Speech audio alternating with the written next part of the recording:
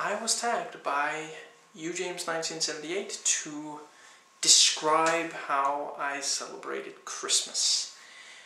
The day started like every other day of this Christmas vacation, which is that I got up early and started practicing for, studying up for the upcoming exam. And that's pretty much all there was before the actual celebrations. At around 5 p.m. my father picked up me and my girlfriend, and we joined my father's wife, not stepmother, and two of my half-brothers. My sibling pack is a bit of an interesting story. I'm kind of an only child. I'm the only child of both my father and my mother, but my mother had a son before she met my father, and my father had two sons and a daughter.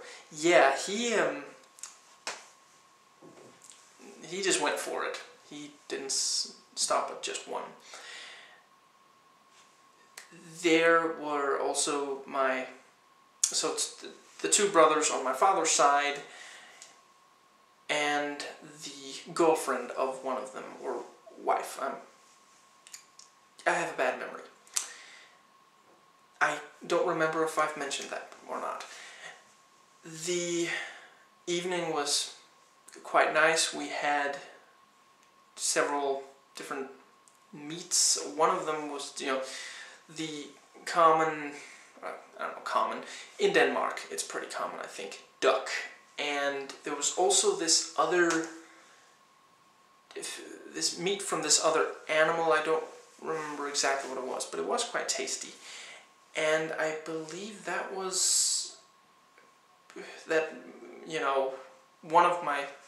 of the two brothers that were present had actually shot that particular animal, so, providing for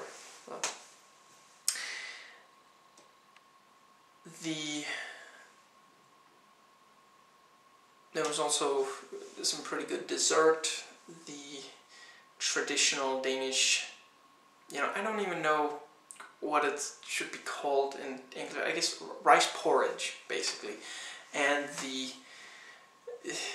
something that we got kind of from the French. I'm just going to say this as I believe it's pronounced in French, riz à la menthe, or something along those lines. I have no idea how to say that in English, again, so yeah.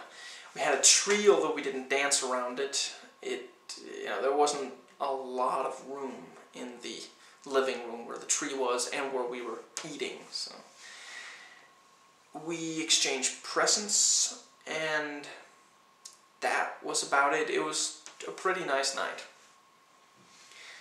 And I did celebrate Christmas with more of my family than this tiny little fragment of it. It just wasn't, it wasn't on the 24th. Several of the others had other plans for the 24th, as I understand. It was my father organizing it, so I don't know all the details. Yeah, that just about covers it. So I am tagging Kawaii Gardener, mostly because I really dig his accent.